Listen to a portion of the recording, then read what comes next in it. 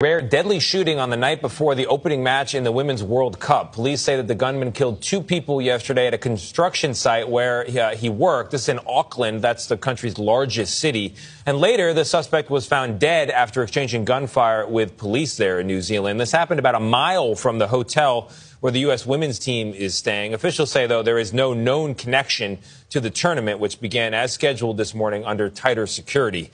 This is the very first mass shooting in New Zealand since 2019, when the country outlawed most automatic weapons after a gunman killed 51 people at a pair of mosques.